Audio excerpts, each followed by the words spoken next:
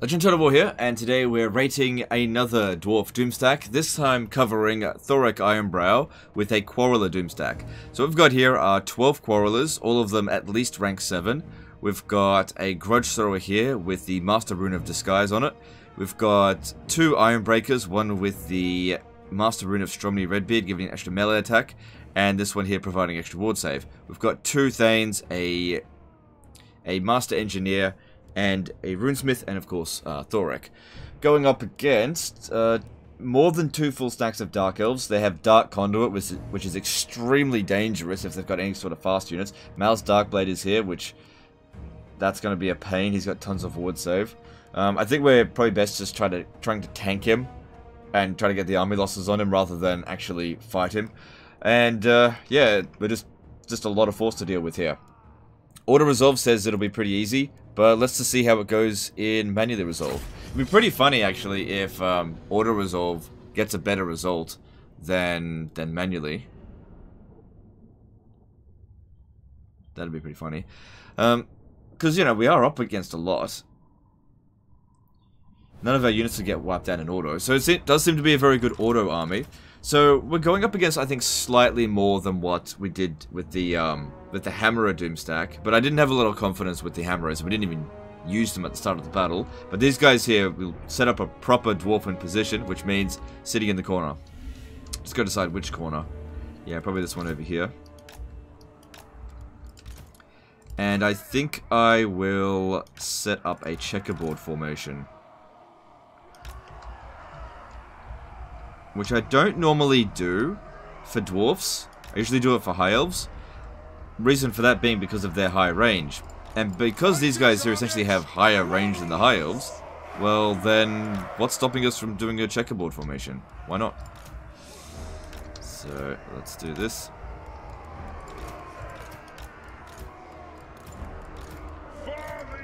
And we'll see how we go. Alright, so start moving back. I think we'll have a bit of time before they arrive.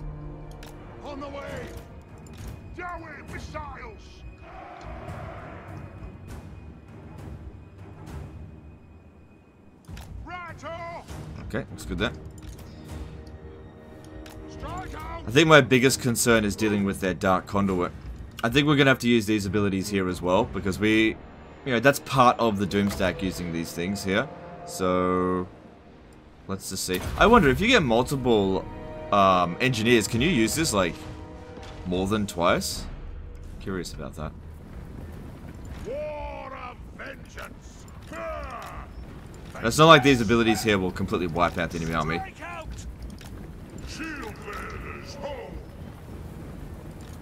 Alright, dragon incoming. One of the things that really truly sucks about dwarfs though, and this is one of the big things that holds them back in battles, is that you don't have any fast units. Well, I guess if you get a gyrocopter you can do it. But yeah, you don't have any like fast heroes to go and harass them. Yeah, I guess you could do that with gyrocopters, but I don't know. It'd be great if an engineer could get a gyrocopter mount. That'd be so good. That would actually be a significant boost to the dwarfs. Alright. This guy here has got 20% magic resistance, but he should still try to avoid any magic attackers. Alright, let's see about this one here. AI's pretty good at dodging this ability. And they don't seem to... Oh, here we go. They were a bit late on that, which is good. And then that Dark Shard got wrecked. Good. Grudge Thrower! Off we go! It is a reckoning! It is a reckoning! What's his resistances? We got 22% ward save, Iron Ward and Tag good, that's good. Good. Thorek Ironbrow! So I think, just briefly, one thing I want to point out as well. These guys here have huge amounts of missile damage, right? But the actual damage per shot is 45. That's in base damage and armor piercing damage. The reason why it says it's so high is because of the reload time reduction. See, the way it works is that the amount of damage is calculated based on every 10 seconds, right? So if you can shoot 4 times within a 10-second period, it multiplies that number, your damage output, by 4, essentially. So you could have it up to 5, because the cap is reload time reduction of 2 seconds. So, yeah, with 45 times 4, that's why it's 185. It's 180, yeah. What? Casting the rune. It's funny, there was actually no cap in that in Warhammer 1, so it was possible to get, like, Thorek Ironbrow. ridiculously high numbers, like a million missile defense, million missile damage, just because the reload time was like 0.1 seconds. But the units couldn't actually shoot that fast. The animations were limited for it. So it looks like we got some homing shots. That's it. Okay, these guys are going to be coming in pretty soon. They're straggling behind. Fine. Absolutely deleted those shades. Alright, that's it. Come into the front here, because we're a little bit weak at the flanks. Oh yeah, just get deleted. Alright, could use a rune of slowness on the dragon. Might have been a waste though, because it looks like it's about to die. Yeah, that was a waste. I shouldn't have bothered. Good job. But legend dragons are really good. This is performing way better than the Hammerer Doomstack so far. Way better. Master of runecraft.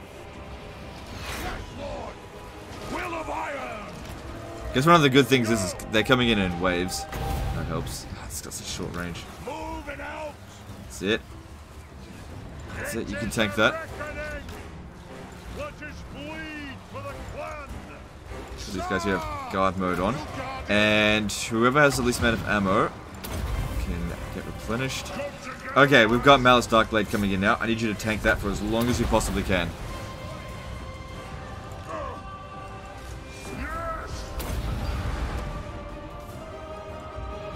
I think they're less likely to dodge while they're in a big cluster.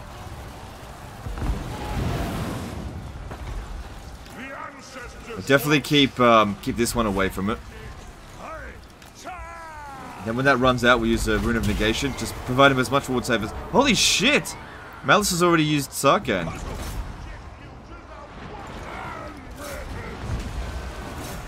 Holy fuck! He's gone! I was not expecting that. Okay, alright, we're gonna need the Rune of Negation on you, I think.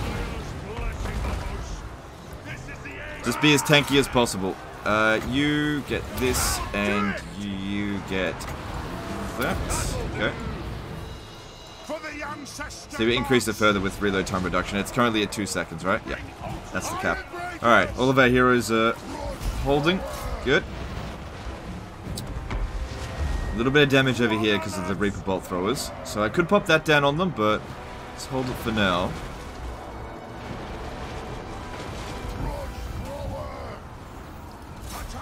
I can't believe how quickly they took out Malice Darkblade as Sarkhan. Yeah, right. We're gonna start taking casualties if we don't do that. Alright, Charybdis incoming.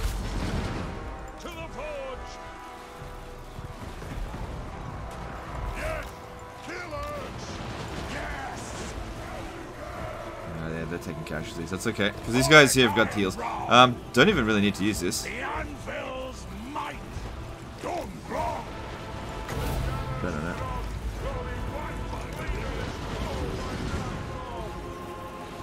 Oh god, just deleted. Okay, I need more ammo. Don't want to run out with any of them. Don't really mind if the artillery run out though. Keep the Quarrellers going. Yeah, I can't do much about that. If I use the actually, you know what? Let's just see if that does work. I don't think it will, but let's just see. Oh, there's the army losses already! Holy crap, that was fast. I think we did better than what Auto Resolve was going to do. Because, yeah, we basically took, like, nothing. I only got to use that once. Absolutely destroyed them. Master Engineer.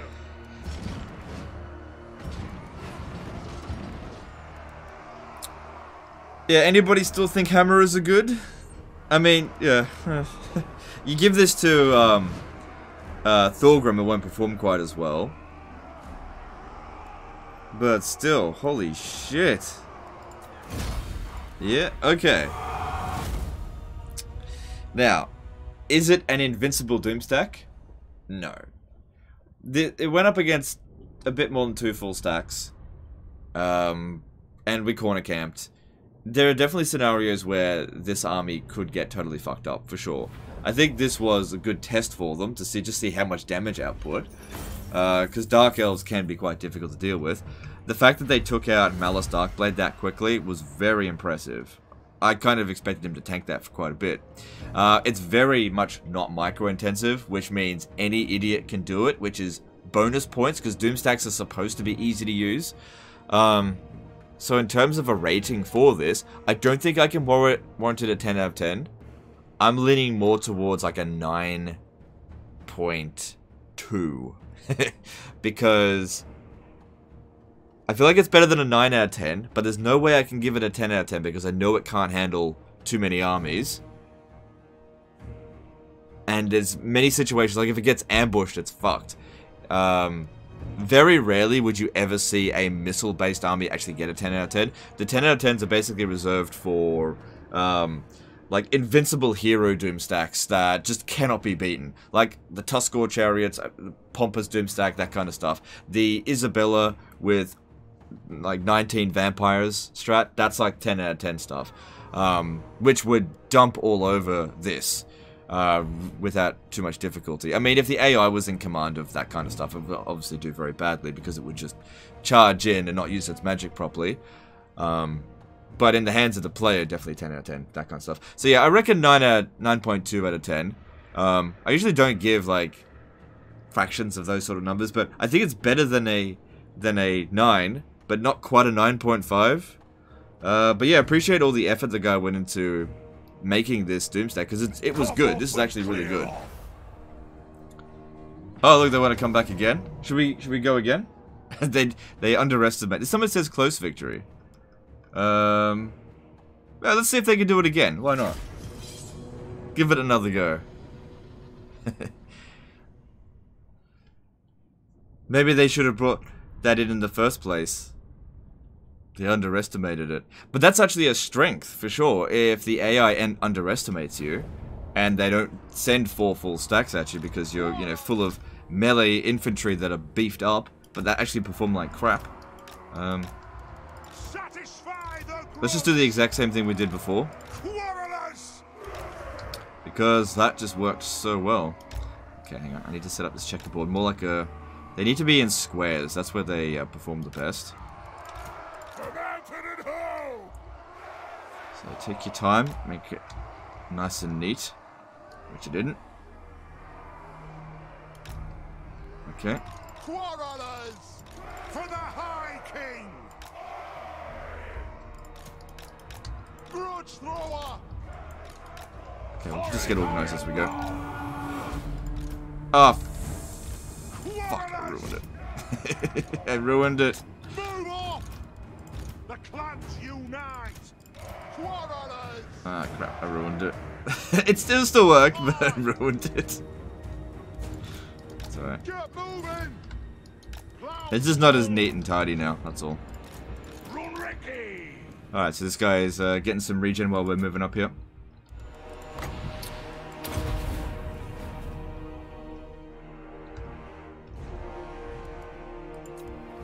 And that's another big plus of this kind of army over hammerers, right? The hammerers, after every fight, are going to take damage because they can't dish out damage unless they're in combat with the enemy. And even if they're only going up against goblins, well, the enemy is still going to do some damage to you. Yeah, I'm just going to reform because, like, that wasn't really ideal. Whereas Quarrellers don't have to take damage in any battle, necessarily. Because their bounce power is tied to their ammunition, and you always get your ammo back at the end of each fight, whereas you don't get your casualties back. Unless you're playing, like, Skaven. Just eat your enemies. There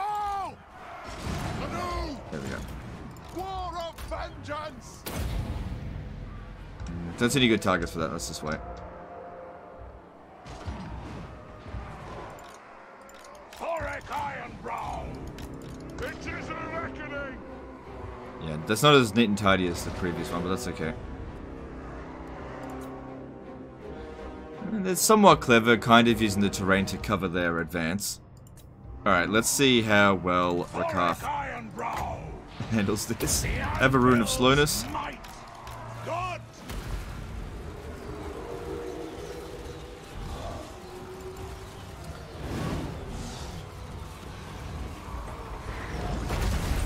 LOL! Bitch. Holy crap. I don't think this will do much, but whatever.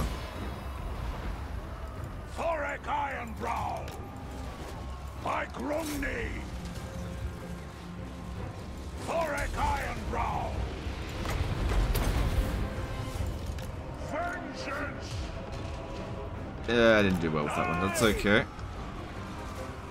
Rune of smiting upon them! Oh yeah, they've still got the Dark Conduits. It's very... We've got to make sure they don't get in here. Dark Conduit's so dangerous. So the funny thing is, I'll just pause it for a second. If we had gone up against this army here, as the Hammerer army, and they had Dark Conduit, that would have fucked us. I would have had to have wasted all of their Dark Conduits before we get into it. It's just lucky for that particular situation that they didn't have Dark Conduit. Attack the Urks! God damn. They're just dying. They're just straight up dying. But Legend, what do I do if I don't want to corner camp? Oh, it's super easy. You just lose. So easy.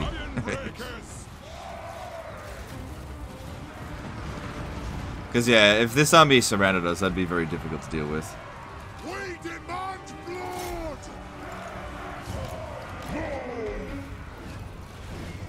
Be careful. Try to make sure they Ready to strike! they don't touch us because we don't want them using Dark Conduit on our infantry. Pump those dwarfen legs! Keep him tanking. Will of iron! Barely even need to use this because the Quarrellers are just dishing out so much damage. I feel like that Cribitus should probably go down. This guy here's taking too much damage. Alright, let's pop this down there.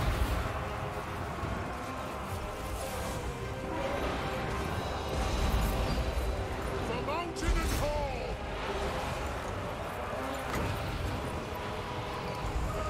Oh, don't use Dark Conduit on me. Just leave it be, we're okay. Alright, let's get a bit of a heal there.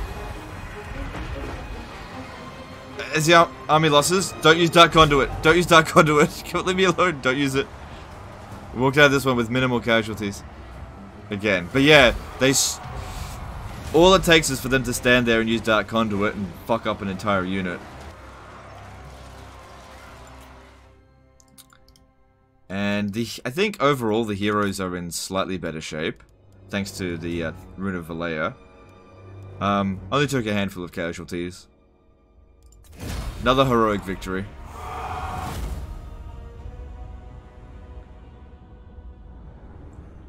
So that's after 2 heroic victories in a row.